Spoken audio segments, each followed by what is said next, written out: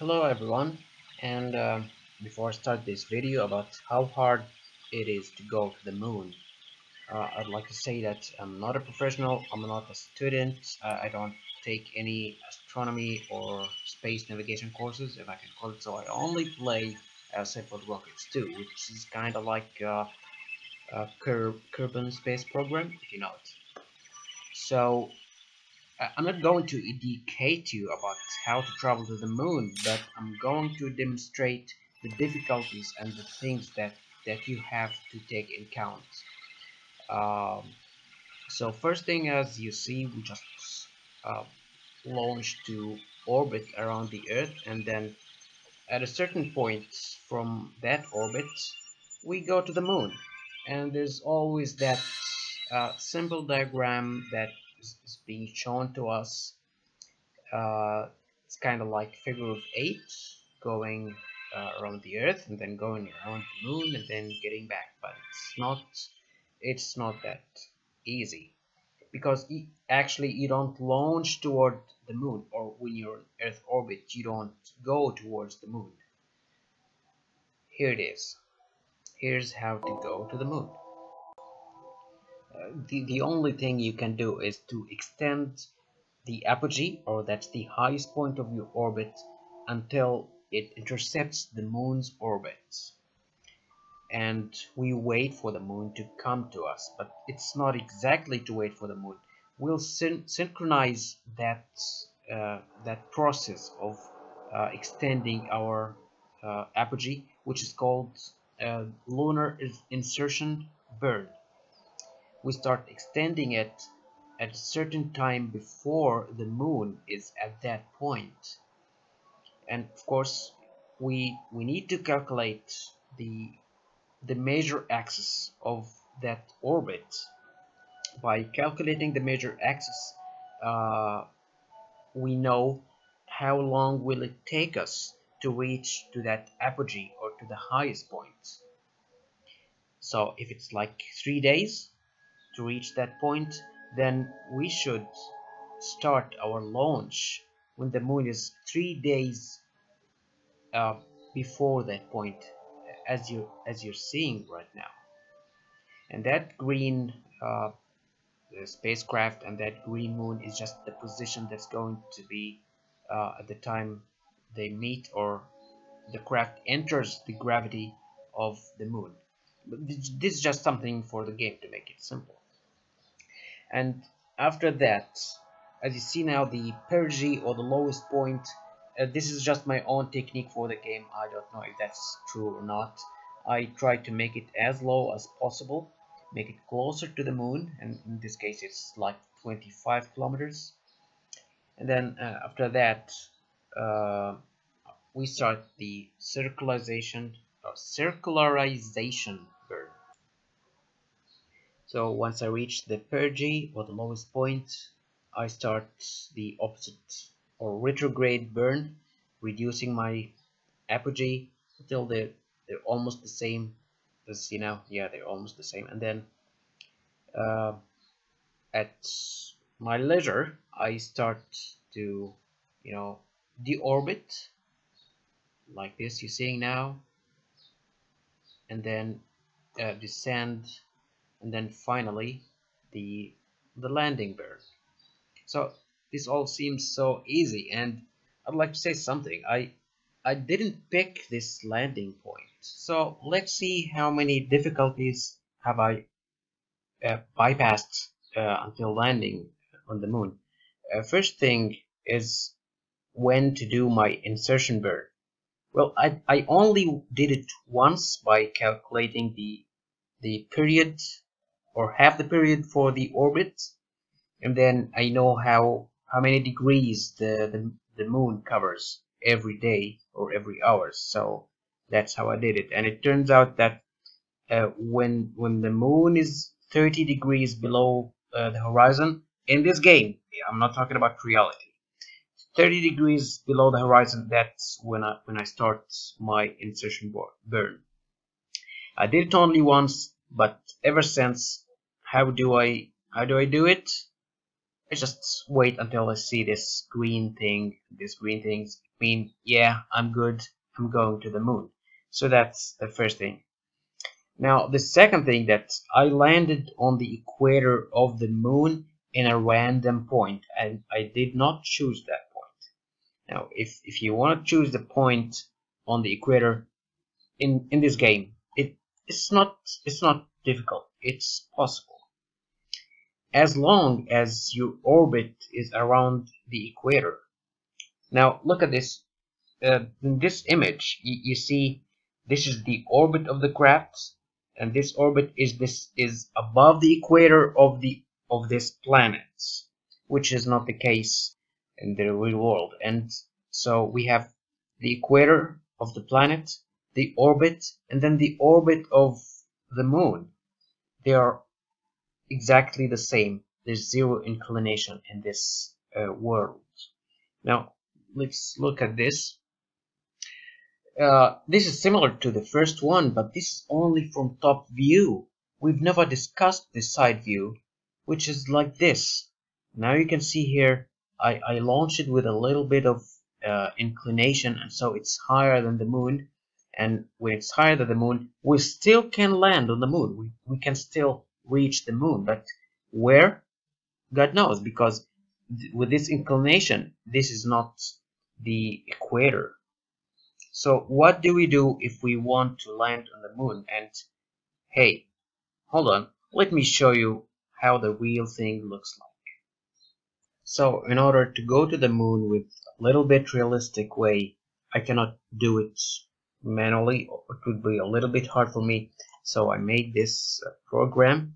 The most important things here, that I put the inclination of the moon for this system, it's 5.5 degrees, and the tilt of the Earth, 23.44, and the Luna ascending node, or the moon ascending node. Right, ascension of the ascending node. And I'll explain what is this in a minute.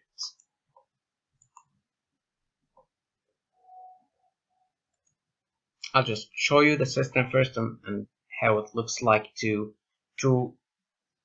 admire the complexity of it, comparing to the previous and simple system. So the first thing you start to notice now is the shadow is not east-west, because now there's inclination. This is not the equinox anymore like the other system. That's the sun is right there. But what I want to show is the space, the map. So here is the Earth, and now you see the shadow. The shadow of or the terminator line is angled because the sun is high up there. You see it? There's the sun here. So I kind of put the sun up, or give inclination to the Earth orbit this way. This is the Earth orbit here. Now let me select the sun just to show you. Okay. So there it is. By giving the orbit of this planet inclination of 23.44 degrees, that becomes the orbit. So in a way, this is to simulate the tilt of the Earth axis, because the axis is still vertical, but the orbit itself is tilted.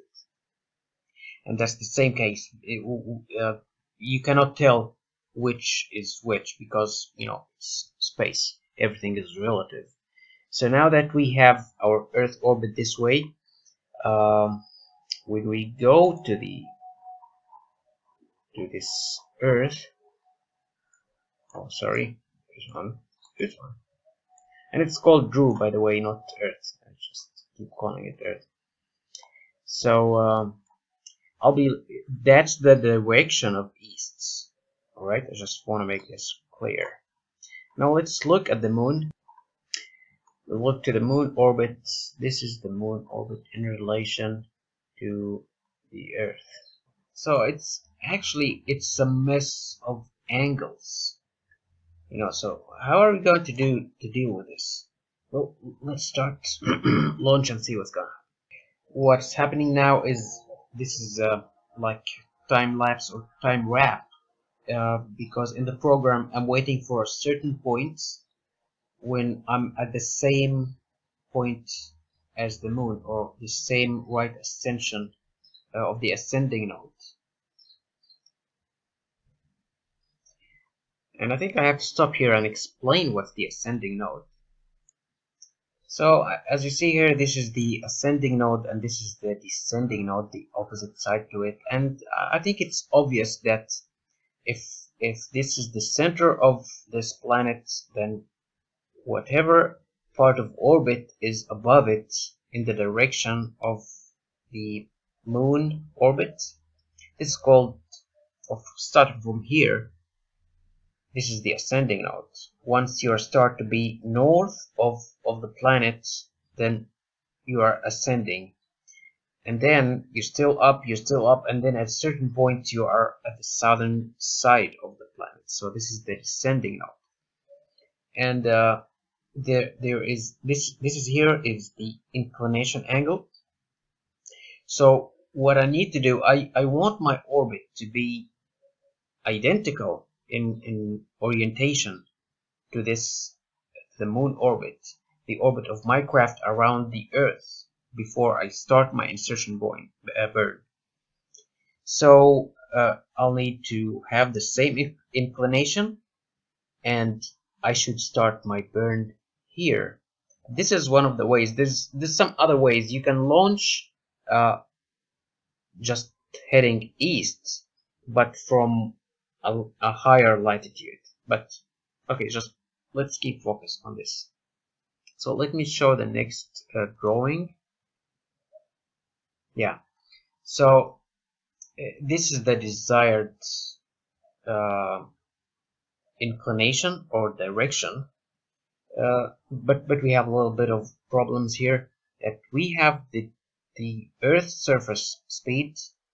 So if I choose this angle after launch, this will be the component of the rocket movement and the Earth movement. So I need to pre-calibrate the errors that I'm going to have, and this is also I took count in my programming that I showed, because it makes a difference about 1 or 1.2 degrees if I didn't take this motion in count. So now this is about to start the launch, and as you see here, there's already a bit of an angle here. This direction is the east, and now it's above east. It's like 80 degrees, or 80 something, or sorry, 70 something.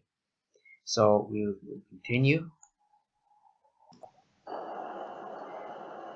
Just a reminder here that the launch point is when the line from the center of the planet to the craft is pointing or reaches the ascending point of the moon. And as you see here, the angle is around 18 degrees to the north of east.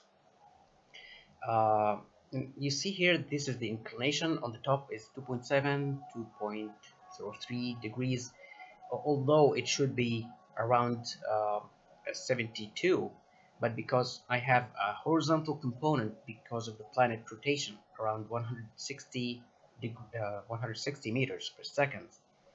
So when I start to gain more lateral or latitudinal speed, my inclinations start to approach the 18 degrees.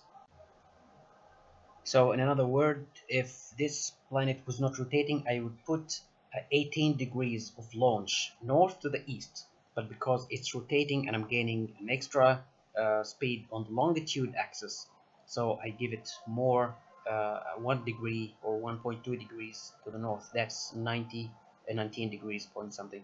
And as my speed increases, I get to the desired inclination. So as you see now, the orbit is almost complete and the inclination angle up there is increasing from 17. It should be 17.9, but we'll see where it's going to be at 17.8. So I'm off by around 0.1 degrees. So will that put me on the equator of the moon, the relative equator? We're going to see now.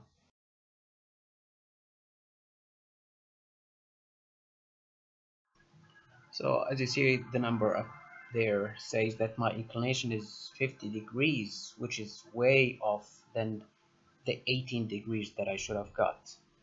So yeah, 0.1 degree can do a lot of error, and I'm nowhere near where I was planning to go.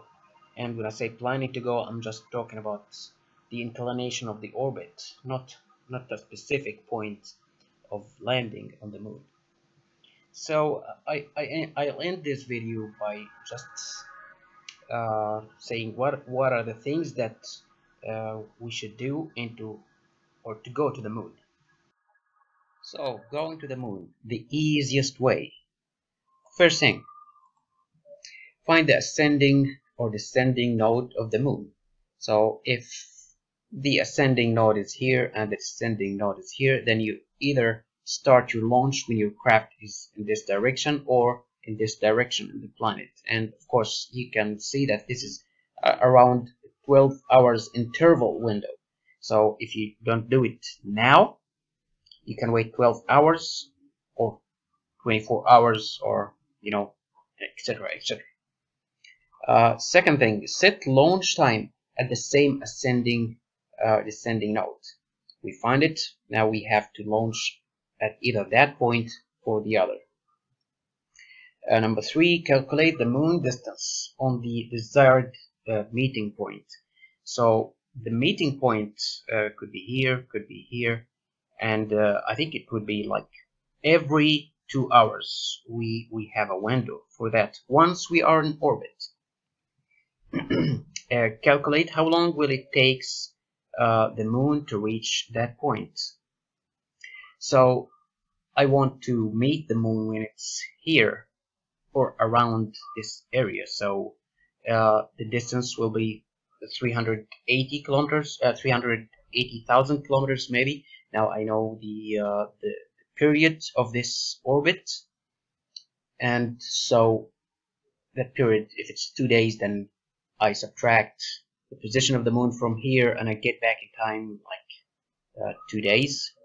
So that would be when I launch or start my insertion burn.